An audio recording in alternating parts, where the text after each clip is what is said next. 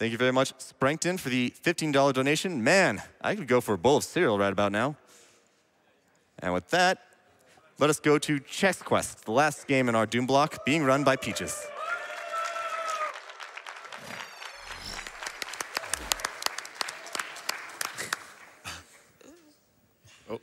Am I on? Okay, cool. All right. Hello, everyone. I'm Peaches, and this is going to be Chex Quest. Before we start, though, I did promise during the interview that we would have a pretty good video to begin with. This came with the game. I'm just going to go ahead and let it speak for itself, and we'll learn a little bit more about the world of Chex.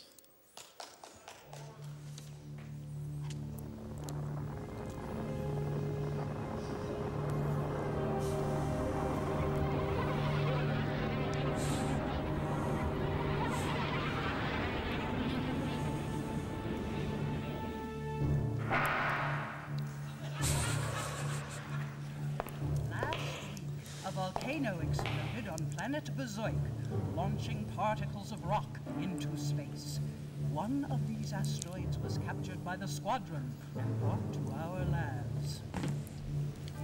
We were investigating these blobulars as proof of cereal life on other planets when we discovered that they actually contain eggs to an evil cereal-eating creature from another dimension.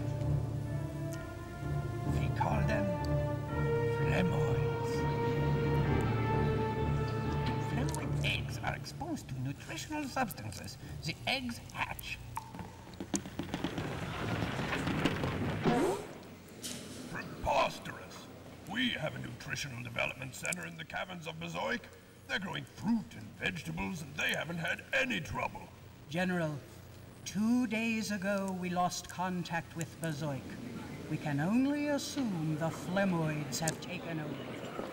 To make matters worse, we have found that conventional weapons seem to have no effect on flemoids.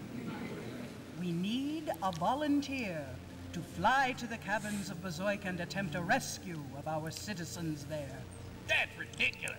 What soldier would be fool enough to enter a cavern full of unstoppable flemoids from another dimension?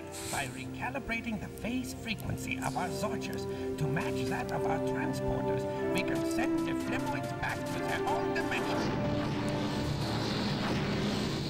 We need a volunteer. I'm from Chex Squadron, and I volunteer.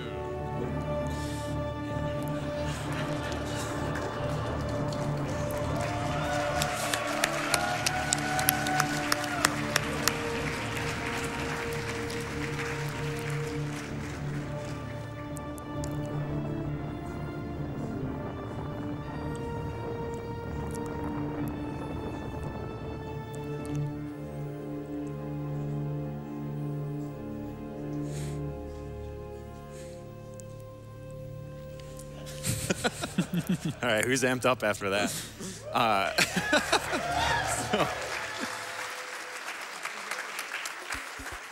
So yeah, that's Chex Quest, and we're going to be doing a little bit different category than the Doom that you've been seeing so far, which is we were doing UV Speed. We're going to be doing UV Max or Extreme Ooze Max. So instead of just running through the levels, we're going to be not killing all the enemies like in Doom. We're actually going to be zorching them and returning them home to their home dimension.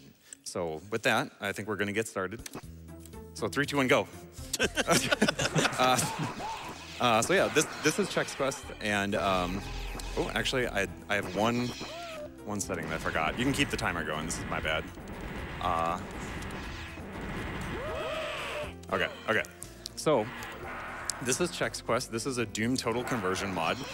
Total Conversion meaning that Digital Cafe, the dev studio that created this, changed all of the assets from the original Doom engine. And so they created new sprites, new art, new sound, new music, and they did all of that to make this new game that you see in front of you. And you could get this game in the stores. Not the video game stores, but the grocery stores. You could go and get a box of Chex cereal and get the CD out of it and play it. And this was back in 1996 when this came out, and it was very, very, very successful and very popular. Oops. I said I was going to zorch all of them, but one of them scurried away. There you are. Okay.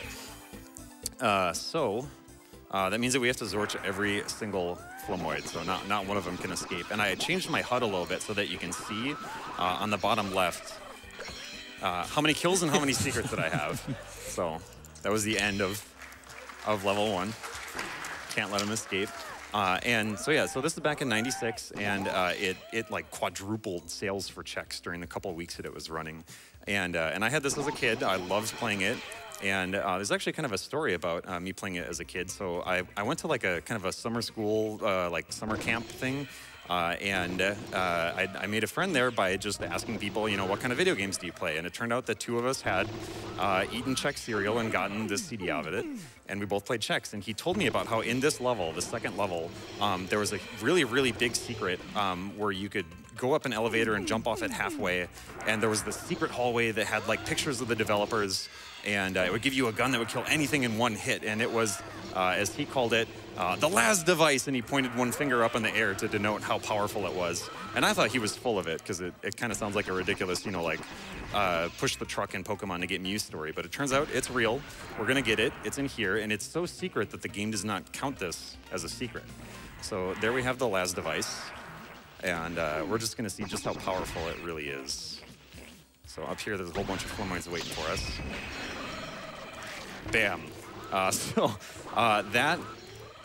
That used to not be in the speedrun. So for a little bit of kind of like speed history, the first run of this game that was up on speedrun.com was by, is it CraftLab? Yeah, it's CraftLab. Okay, yeah, and he had, I think it was a 1009. 1009, okay.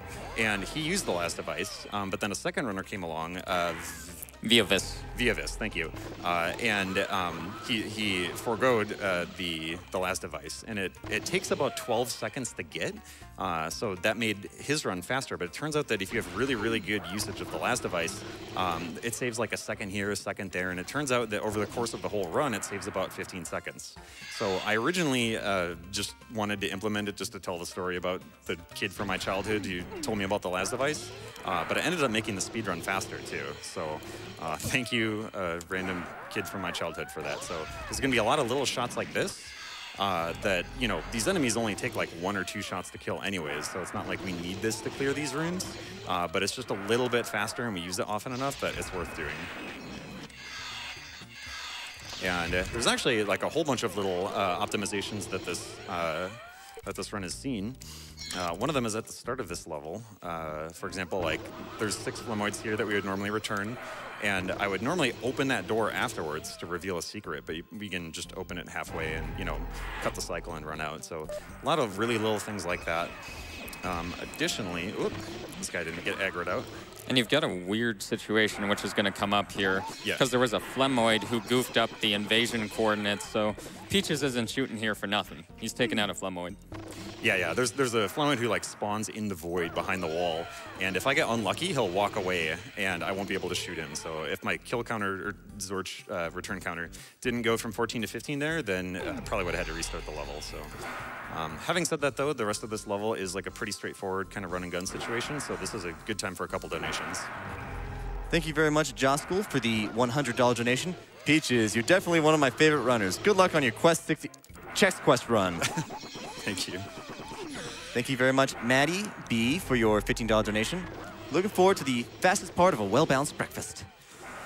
Thank you very much, Jackifer, for the $10 donation. Shouts to Butters, Peaches, and forever good boy, Reggie. Thank you. We can actually go to the end of this level if there's some more waiting. Sure. Thank you very much, Flood Killer, for the $50 donation. I'm from Chex Squadron, and I volunteer. Zorch those Flamoids, Peaches. Thank you very much, Arctic Reverus, for the $10 donation. Good luck, Peaches. If the run is half as entertaining as your practice was, this is bound to be an event favorite. It was especially great to learn that this game was serialized into a few sequels.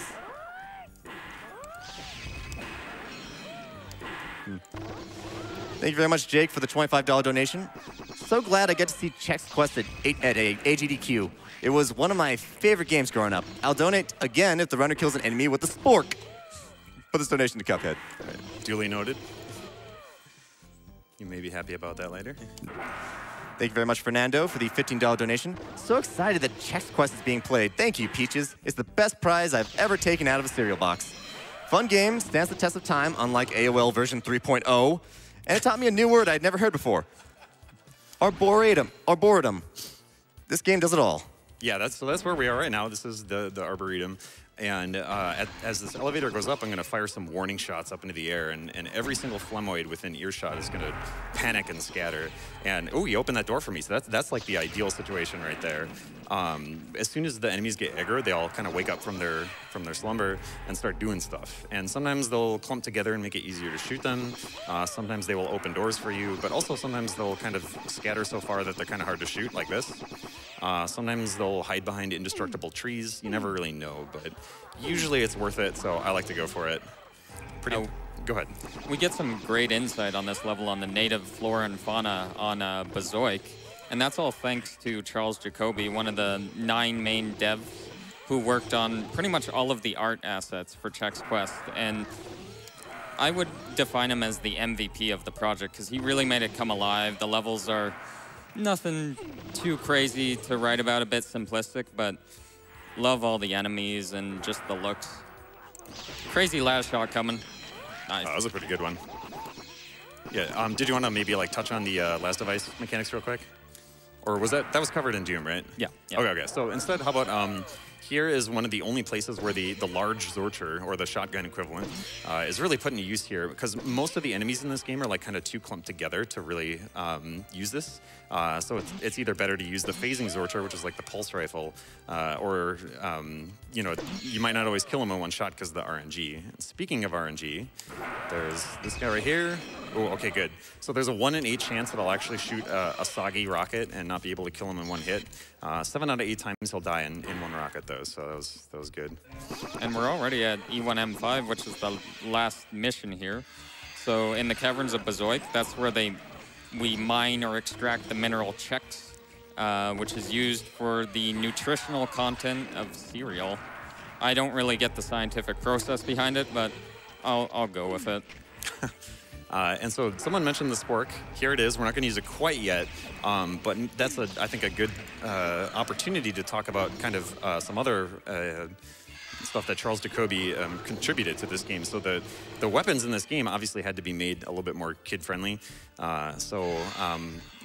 They actually started out looking kind of like plastic guns, like toy guns, like a Buzz Lightyear kind of thing. And the Chex shot that down because it looked too violent. And then, so they changed it to kind of look like a remote control. This was one of the changes. So instead of a chainsaw, you have an electric spork. And it's a pretty good time to use it there. So another thing that got shot down was originally they were going to be using bits of fruits and vegetables to pacify the Flemoids, so you'd shoot like banana slices or strawberries at them. But they actually had concerns that would cause kids to start food fighting, so that got shot down. We probably have time for one more donation, Butters, just before the end. Thank you very much, Sam Kablam, for the $10 donation. Thank you for playing one of my favorite PC classics from my childhood. When's the HD remake with Battle Royale mode coming out? So as Peaches goes into the final segment here, he's going to have to open like 6 or 7 doors and go take out all of they're called Armored Flemoidus Bipedicus monsters. And, but there's going to be one in the next door who's way at the back, so we gotta go search for him. Yeah, we gotta flush them out. Sometimes when these Flemoids get aggroed, you can kind of have them walk towards you, but you always gotta go and fish that guy out yourself. And that's the evil final boss, the Flembrain, changed from the Baron of Hell, and still has 1,000 health. So if Peaches has 40 Zorch, he can come and take it out in a single shot. Okay, get ready on time. Here they are. Time.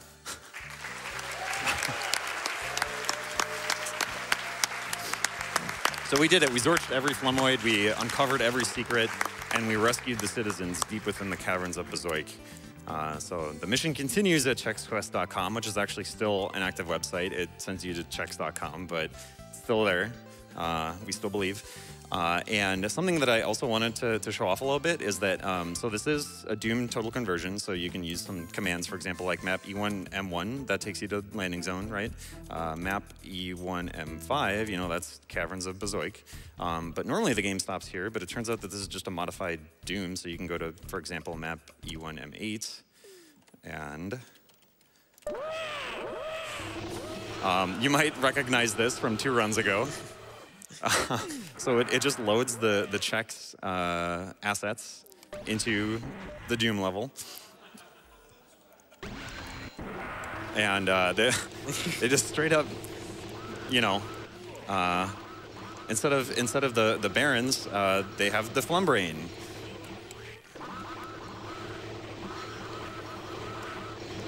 And the thing is, though, I think they're like supposed to be scripted to walk out, but I think they're a little bit too thick to get out.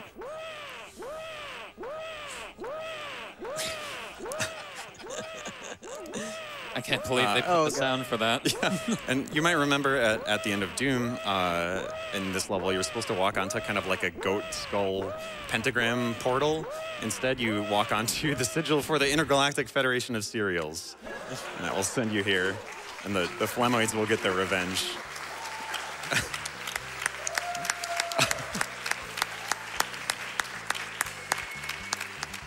So, in an alternate universe, that might be maybe how the mission ends. But that's it. That's Chex Quest. Thank you all for watching. Thank you, GDQ, for taking a chance on this one. And also, thank you for putting this into the Doom block instead of the awful block. Appreciate that. And not an awful game. yeah, just want to give shout-outs to my couch. Thanks for hanging out. Shout-outs to the viewers. Shout-outs to Bianca, Brett, Rami, any of my buddies who are watching back home. And yeah, thank all of you for watching. And also thank you for donating to meet this incentive, because I think this is way more fun of a category than UV Speed, just because it's such a short game. It was really nice to kind of like show off a little bit more of the game. So again, thank you all for watching, and yeah, appreciate it. Thanks. Final time 122, or final time 10:22. Good job, Peaches. Thank you.